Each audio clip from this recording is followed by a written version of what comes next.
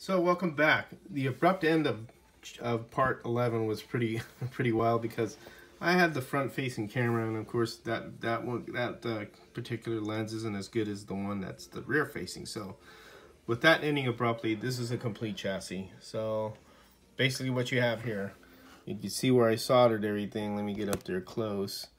Yeah, some light here too if I can. I don't think that's doing a good job. Let's just stick with what we have here.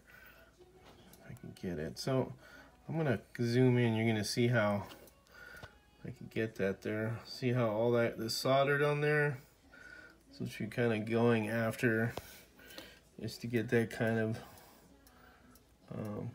amount of solder on there. And then right there is when I explained how it flows, because I was doing it from the opposite side. You can see how it flows there. Let me see if I get closer. See, everything flows right there toward the back, and the same thing here. This is from the front. You see from the back, and you'll see how it, I don't know if you could see that, how it flowed. Gosh, it's hard to focus in here. But I don't know what kind of music I'm listening to. My wife picked a station, and I don't really like it. But so excuse the music. But there's how that looks like. Oh, we got a complete chassis, folks. This is what it looks like when it's done. If my damn camera would focus. No, it finally did. This is the whole deal here. This is what it's all about. So we got our guide, our wire guide, you know, tubes to guide the wires to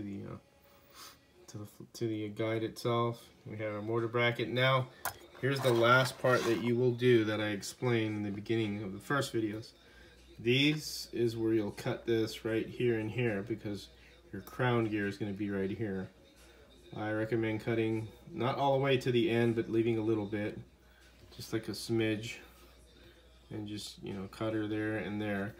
And you can do that because now everything's soldered, so you're not going to affect anything when you're, you know, as you're soldering the rest of it. If you cut those earlier, these things would start coming out of line, and then you'll just have to redo the whole thing again on the back there. So this is a complete chassis, all set to go. Distance looks pretty good from the inside of the tire to the chassis itself. And of course these tires are untrue. That's why they got a lot of the, you know, part of the process, how they the molding and stuff. So that's why it looks that way. And it is important to true the tires, because that will improve performance. You want to clean those tires down so that they're nice and smooth, because they're not exactly, you know, perfect when you get them. That's why you true them.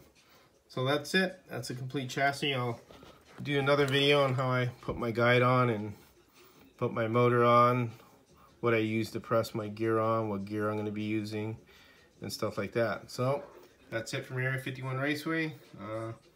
Hope you enjoyed everything that I've done so far, and you take care and have fun racing.